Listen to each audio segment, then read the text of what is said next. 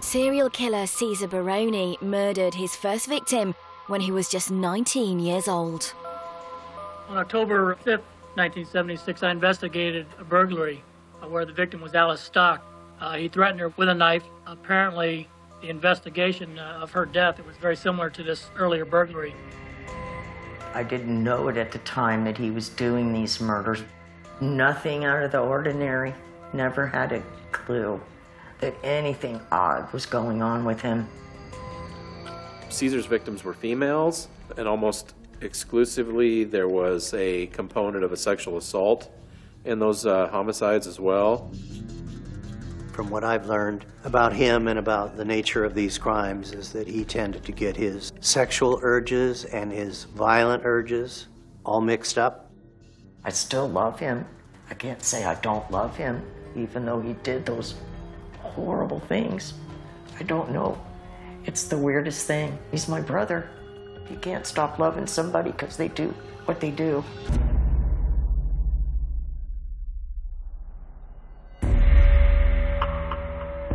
In the early 1990s, the police were investigating a spate of murders in and around Washington County, Oregon, unaware they were actually dealing with a serial killer. We had homicides in the early 90s, but his were particularly unique in that they fit all sorts of different patterns. A nurse midwife shot off the road in the middle of the morning heading home.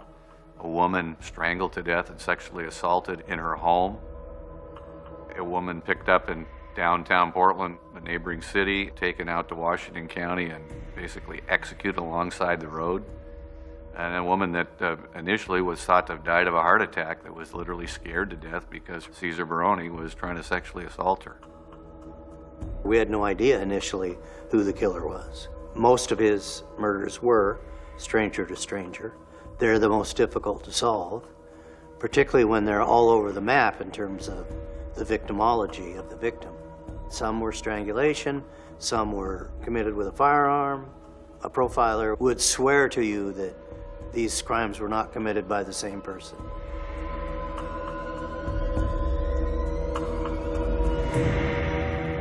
I remember that jacket. He was like a little dude, so cute. And I think this was the next year, because his teeth were all falling out. He's getting his big teeth in, losing baby teeth. I remember this shirt too. That's so funny. Cesar is my brother, my youngest brother.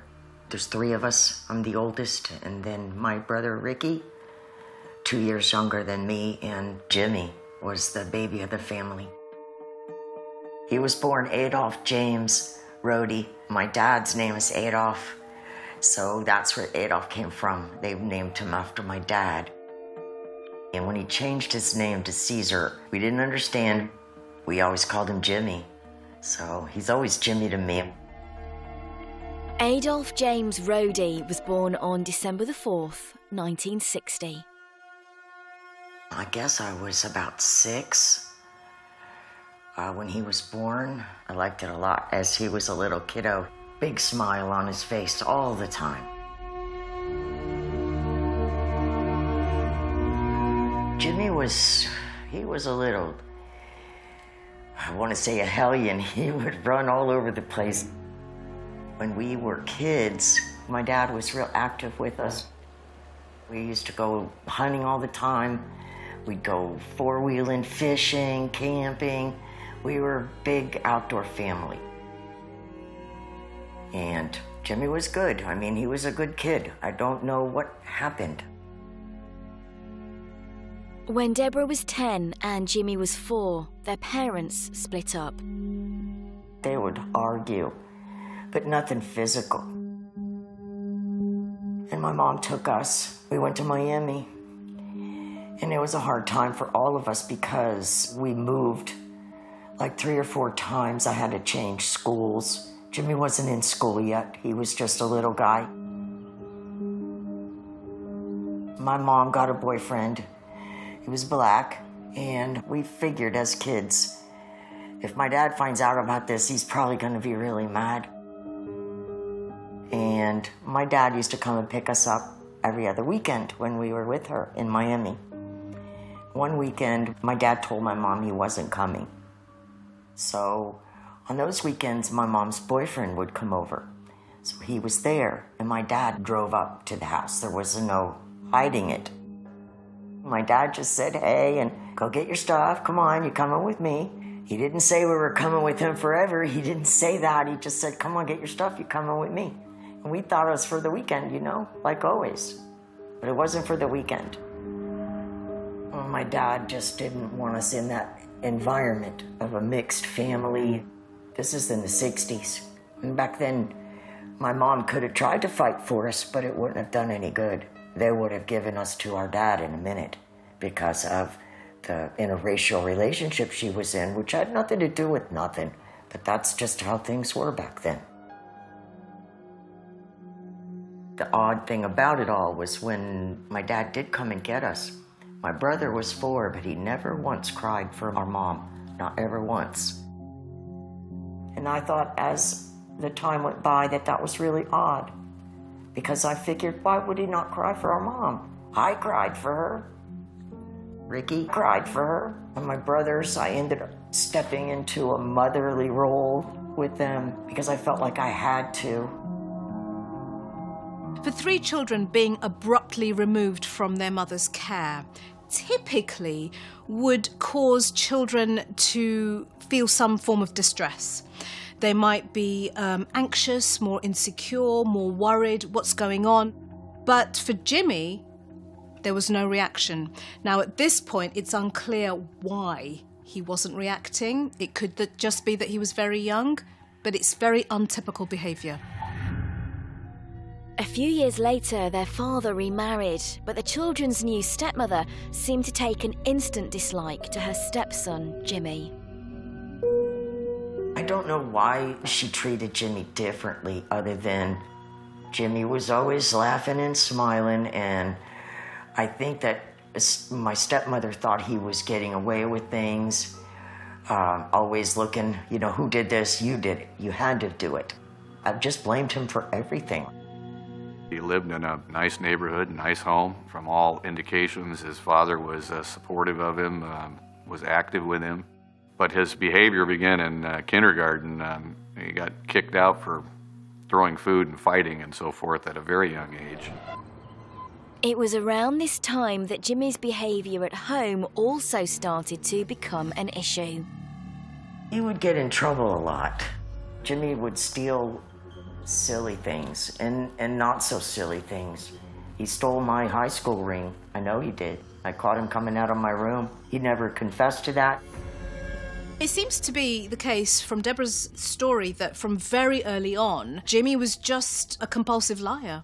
And I think she found herself in an incredibly difficult position because on the one hand, she's trying to parent him and love him and be caring towards him. And on the other hand, there's this growing sense of, he's just a liar, and how do I deal with that?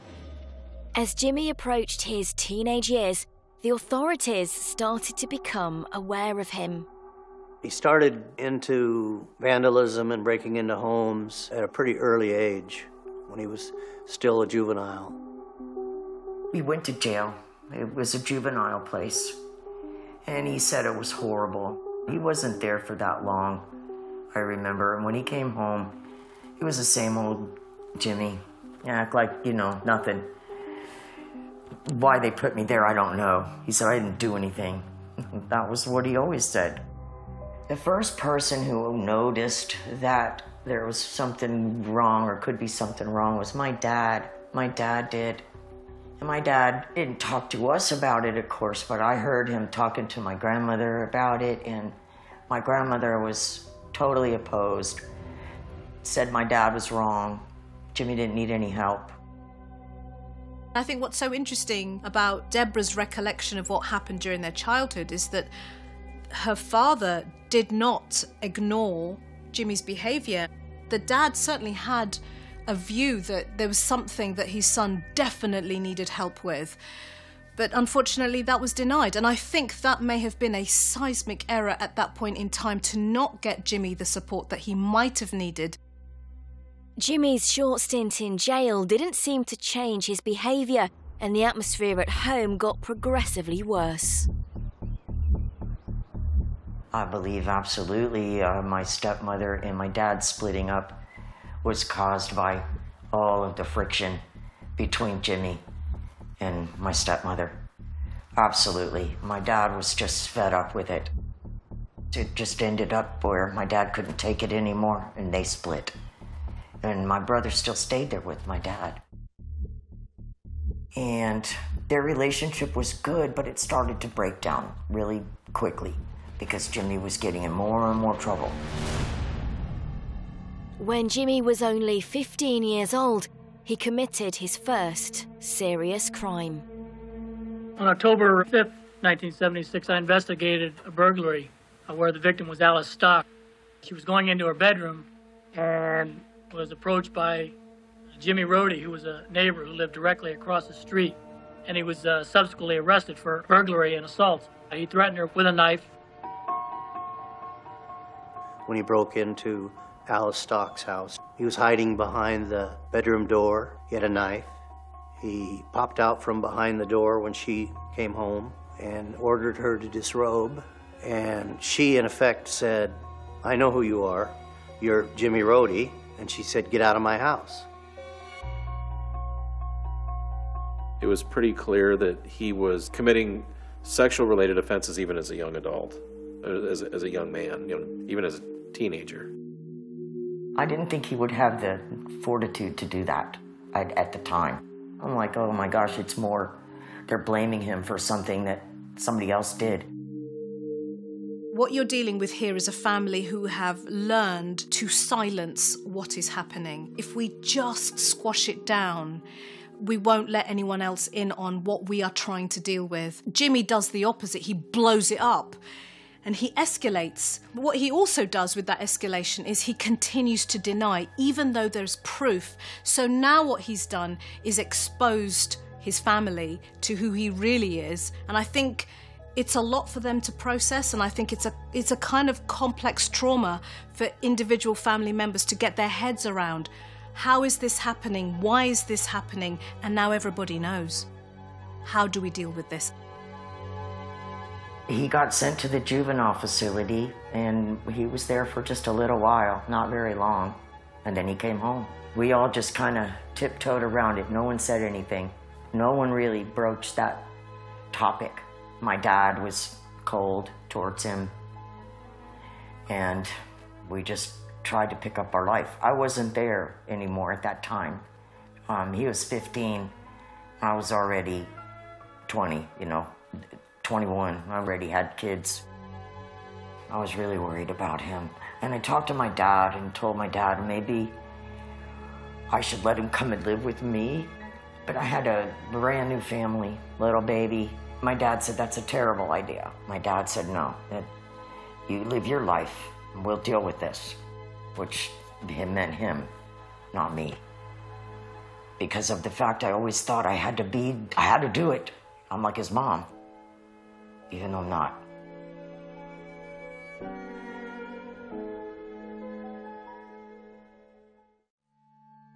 After his release from juvenile detention and now 16 years old, Jimmy Rohde's criminal behaviour continued to escalate.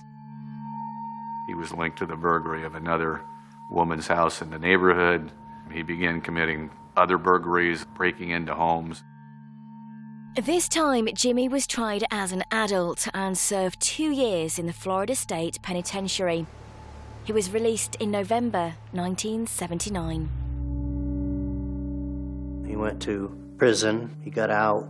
I think it was less than 2 weeks after he got out when Alice Stock, his neighbor, was found murdered and sexually assaulted in her bedroom. And the Fort Lauderdale police, they were pretty sure he did it, but they felt they couldn't prove it back then. I couldn't believe it. I couldn't believe it. I'd never seen him raise his hand to anybody. He was never physical with any of us. Kids, you might slap each other or something, but not really, not physical. He never was a beater or nothing like that. Once again, my brother denied. And at that point, my dad started to push him farther and farther away. Not long after, tragedy struck the Rohde family when Deborah and Jimmy's brother Ricky was killed in a car accident. My brother Ricky was killed. No warning. 3 days after Christmas in 1979. It's the worst day of my life. I was a mess. I was a mess. I couldn't even breathe. I couldn't wake up and open my eyes and do anything. I was a mess. Big mess. Worst mess of my life. I'm sure it was pretty bad for Jimmy, too. But it didn't affect him the same way as it affected me. And I thought, he just handles things differently. Everybody does. But I know it had an effect on him. It was his brother, his only brother. In January 1980, Deborah's father received a call from his former wife, who claimed she'd been attacked by Jimmy. When Jimmy raped my stepmother, I found out about that from my dad. She called my dad right away. And my dad went over there. They had been divorced for some time. I believed her because she had been through so much with us, and she wouldn't have called my dad and told him that if it hadn't happened. She didn't want to go to the police. She didn't want anything to do with that. But she wanted my dad to know. I would speculate that this is somebody who, when he was small, probably had pretty angry feelings towards her and the way that she was treating him. As he got bigger and felt more powerful, and those violent feelings were never far away, rape is not about sex. Rape is about power and control. In April 1980, Deborah got a call to say her grandmother had been attacked. She heard a knock at the door, and she looked out the peephole and saw my brother Jimmy. The relationship what they had together was good. And she said he came in the house, and she asked him, "What are you doing, Jimmy? What's wrong? What are you doing?" And he didn't say anything. And he, I guess, started beating her with a rolling pin. My grandma, by the grace of God, did not die. She survived that. And my grandmother told everyone exactly what happened. The reason they found him innocent was he had not one mark on him, not one mark. My grandma fought for her life. My grandma said I had to have left marks on him. She didn't. And my brother ended up getting out because of that. There was a reasonable doubt because he had no marks on him. Although his family now knew what he was capable of, the authorities were only able to convict him for more burglaries. This time he was given a 5-year sentence, which was increased to 7 because of crimes he committed while in prison. His prison history in Florida was pretty rough. He had an escape charge. He'd been on a work crew, and he fled from the work crew, was recaptured. At one time, he attacked a female prison guard. So he ended up in a maximum security section of the Florida State Penitentiary. He was actually housed on 2 different occasions next to Ted Bundy. Bundy was receiving a weekly newspaper from Seattle, which is where he was from, and he would share it with Baroni. Baroni responded to a singles ad in the Seattle Weekly, and he started writing back and forth to the woman that became his wife. And he convinced her that he was in prison for a small amount of marijuana, and you know how the South is about marijuana. He never told her why he was really there. So shortly after he finally got released, he fled Florida, went to Seattle. She unwittingly helped him change his name. When he changed his name to Caesar, it was really hard for the whole family. Like, what's wrong with him? Why is he changing his name? I thought it was hurtful. My dad just said, whatever. He's beyond my dad at that point. My dad had written him off. He's a liar. He's done all these things. My dad said, no more. So my dad pretty much cut off contact with him, didn't speak to him. Deborah, however, continued to have a relationship with her brother, who now seemed to have settled down with the woman he met while in prison. My brother did change after he married, and I thought he changed for the better. He just seemed more responsible. He was just like a normal homeowner. I was talking to him all the time at that point. With Deborah, it feels very much as if selective memory helped her deal with what Jimmy was really about. And I think this is part of the learned behaviour of minimising the bad, because let's face it, from very early on, Deborah had been taught to brush everything under the carpet or push it to one side. Just noticing the good is a relief, and oh, he's all right now. But I think at the back of her mind, there was still probably instinctive fears and worries about what was really going on, but that was probably buried very deep at this point. In terms of his everyday life, he got in the Pacific Northwest in the late 80s. He moved fairly short order up to Seattle. He kind of bounced around from job to job, didn't seem to hold a particular job, then decided to join the Army. He joined the Army under the fictitious name of Caesar Baroni. When he joined the Army, I thought it would make a difference on his character and maybe give him a reason to, have a path, something that he's passionate about, something that he would want to do. And it was a good thing until it wasn't. He was in the Army for probably a year or more when he was identified as an individual that had attempted to sexually touch an elderly woman in the Tacoma area and had been basically trying to groom her, with helping her with things, so forth, in her home. Her son was a police officer. She told her son about it, and so an investigation began. The Army discovered that Caesar Baroni was really Jimmy Rohde. They kicked him out of the Army. After relocating to Oregon with his family, Caesar continued to play the loving husband and father. Caesar was very charismatic. He was in good shape. He dressed nice for the community that we were in at the time. And he was a good talker. I mean, he was convincing, he was disarming, if you will. I think his ability to show love and empathy towards his wife was probably an act. He put up this front. He used her. Our family was just a normal family. I still have troubles thinking, how did he get from where we were to where he ended up? And I don't know exactly what went wrong in his mind, but something obviously went wrong.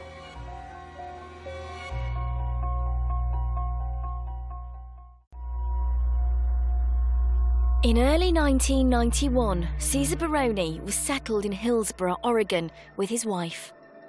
His terrifying killing spree was about to begin. Margaret Schmidt lived in a neighborhood close to an elementary school. She'd recently broken her leg, had some other health issues, had to use a walker to get around, and had a caregiver that would come in to help her with her meals and take care of her during the day.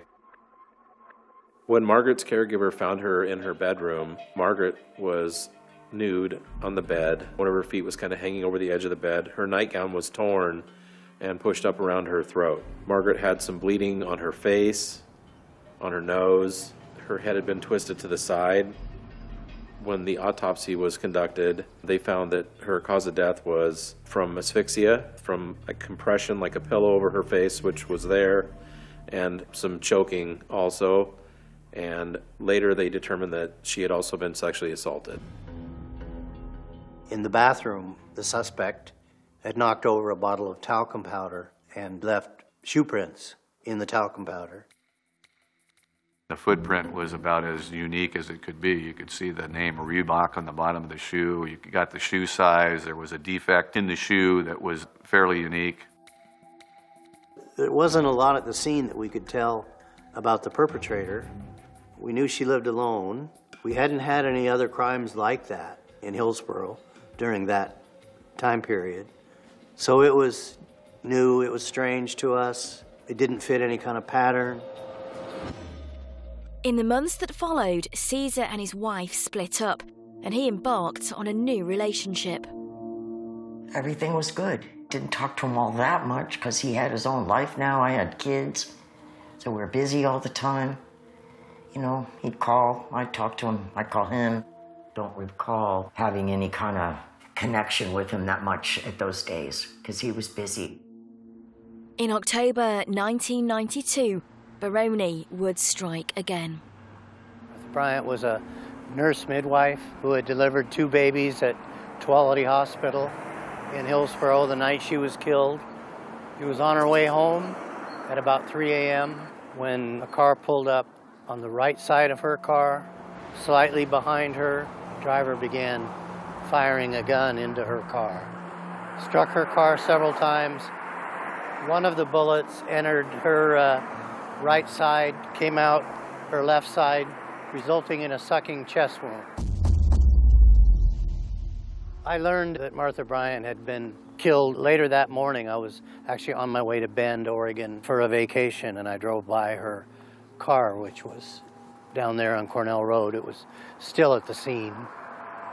And she'd been kidnapped out of her car and brought to this location, and that's when he dragged her out of the car and executed her. Her clothes were in such a manner that indicated a sexual assault, or at least an attempt. But again, here we have a very different murder. We didn't have anything else like this. I mean, this is rare anywhere in the country. Some of the evidence that was collected that night were spent casings caused by a 9mm semi-automatic pistol. The bullet removed from her brain at the autopsy indicated that was fired by a .22 caliber. There was blood evidence in her car. A few months later, another body was discovered by the side of Highway 23.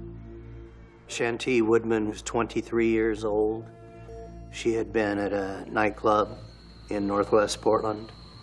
She was looking for a ride towards the end of the evening. She was just crumpled up in a pile where she'd collapsed. She died instantly from the gunshot wound under her chin, went up through her brain. It was determined that she'd been sexually assaulted. Semen was located and recovered and saved. And initially that murder didn't match any other murders either. The fact that she'd been sexually assaulted was never released to the public.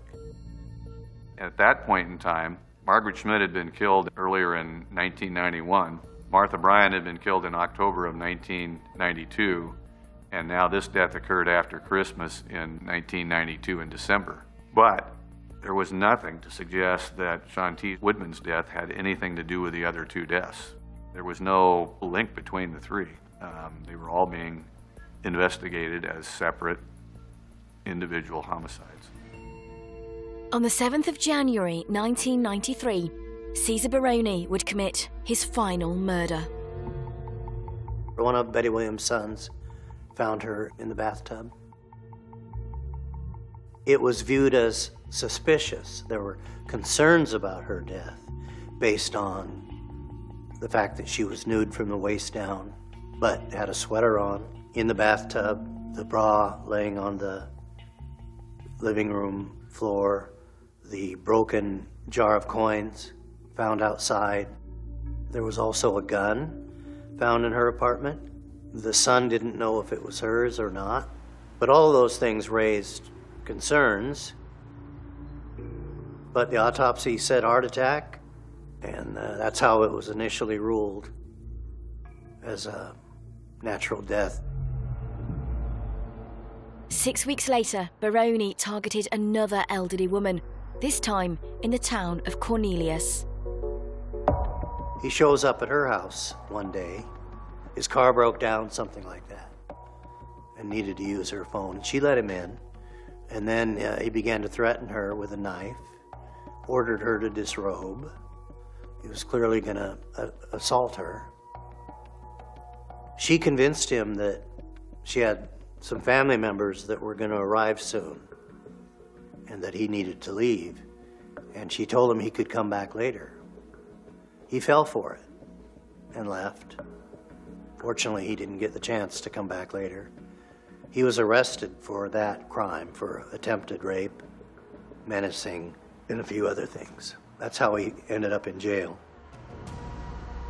Baroni's killing spree was brought to an abrupt end, and while he was in prison, the family of his former wife contacted the police as they believed Caesar had been committing fraud. They found out that someone had been stealing money at ATM machines.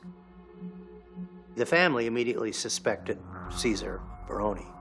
That's when we first heard that Caesar Baroni was an alias and that his real name was Jimmy Rohde and that he was from Fort Lauderdale, Florida. Got a hold of a very sharp detective in Fort Lauderdale, told them all about the murder of Alice Stock and Baroni's history in Florida. And they sent us the report. Right away, we see a lot of similarities between Alice Stock's murder and Margaret Schmidt's murder. And things just began to snowball at that time. He became a person of interest in multiple cases in multiple jurisdictions involving homicides and sexual assaults, and a task force was created specifically to work on that and follow up on that.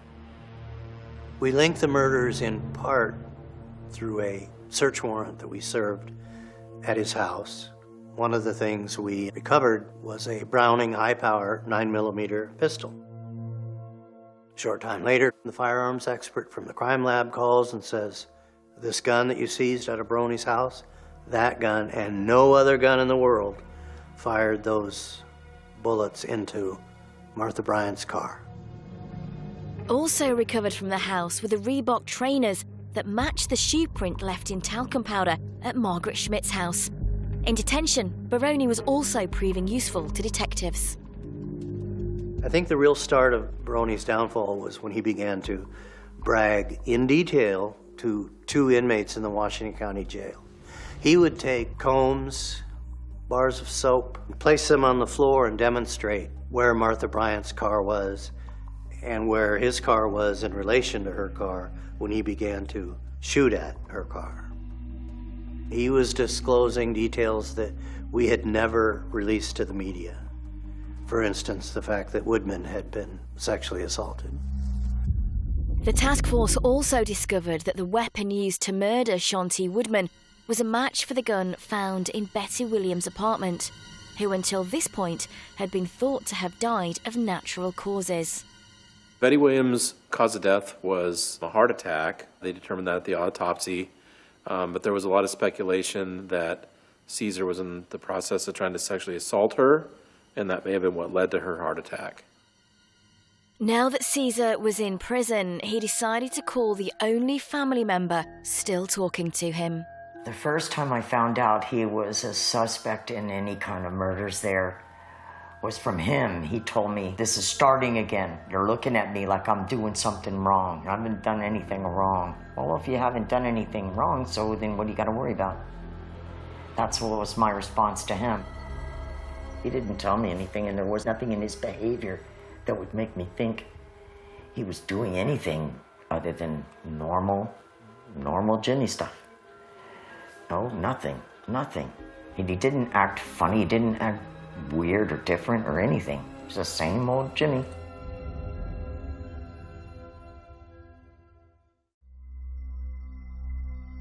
In 1994, Caesar Baroni was charged with the murders of Margaret Schmidt, Martha Bryant, Shaunti Woodman, and Betty Williams. When he was going to trial and that whole long ordeal, the detectives and his lawyers came to see not only me, I know they went to see my dad too. And they were the ones that told us these are facts, and they showed us the proof, because we couldn't get any of that from Jimmy. He didn't do it. It was just a hurtful time, really hurtful. And I just felt like I had to do what I had to do, because I can't say I don't love him anymore, and I can't say I want to turn my back on him.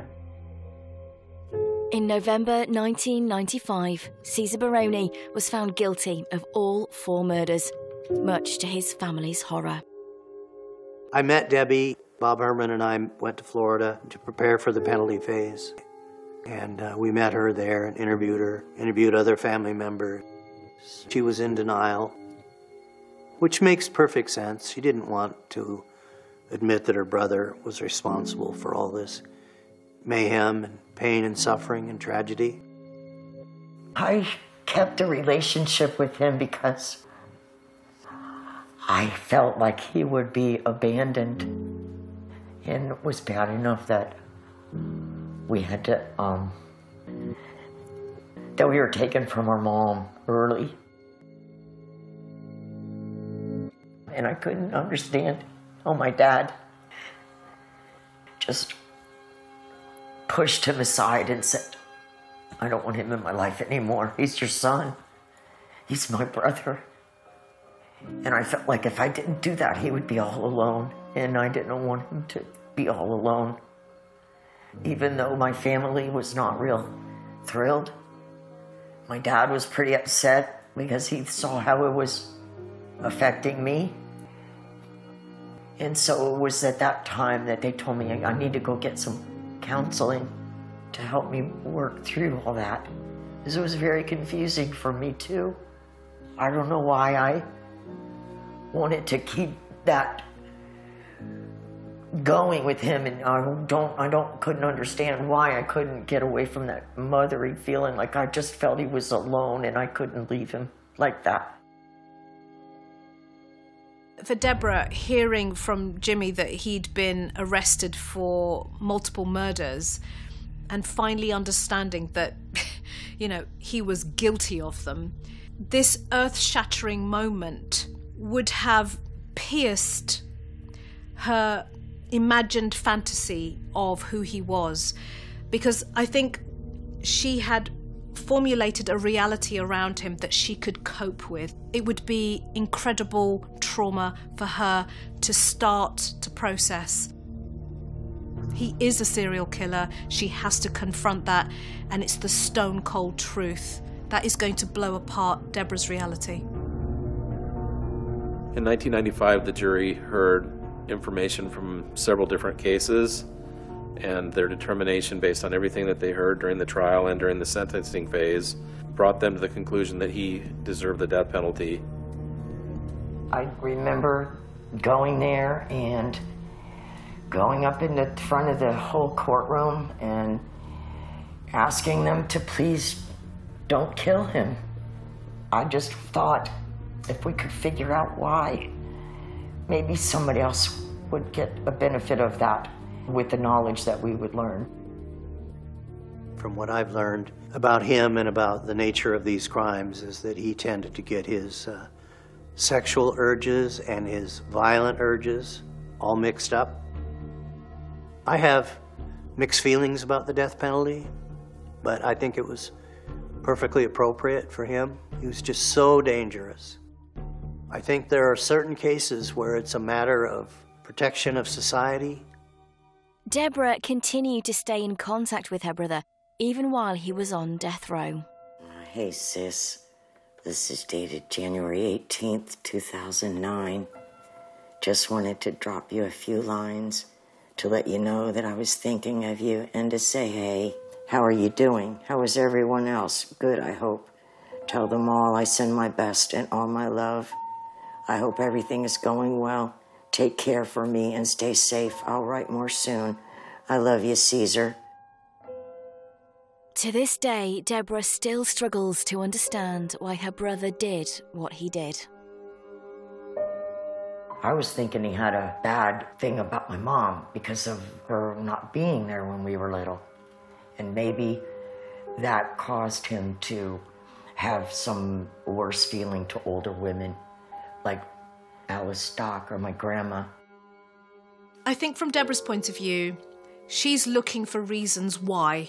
Of course she is. That would be anybody's, approach to this. This is your sibling who has murdered multiple women.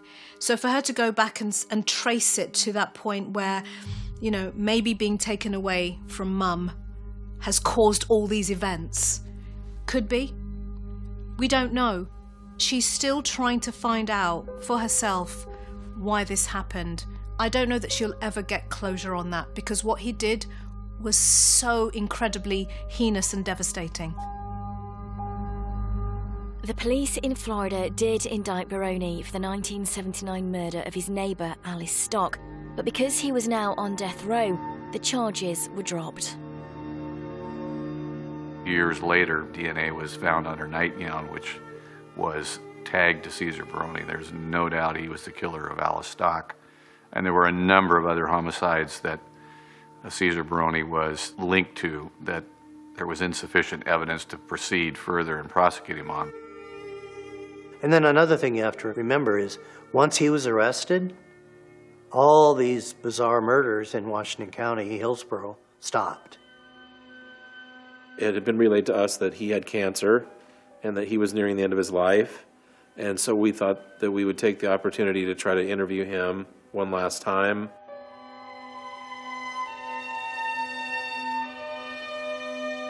I told him, I said, you could put some people at ease. There are family members out there wondering what happened, how it happened. And, you know, if you could answer some of those questions, that would, you know, you'd be doing something good in the last days of your life. But he would not hear of it. He could care less. A few days before Christmas in 2009, Deborah would have a final conversation with her brother. I talked to him for just a few minutes, maybe 10, 15 minutes. And then I got word. You said he wasn't feeling so good. He said, I haven't been feeling good.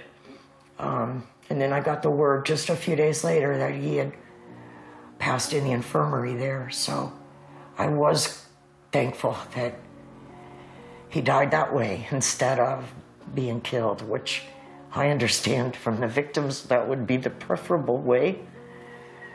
I do. And I feel bad for feeling that way myself, because in respect for them, because I do feel horrible for those families. I feel horrible. And I wish my brother hadn't have done those things. There's so many lives that would be different today.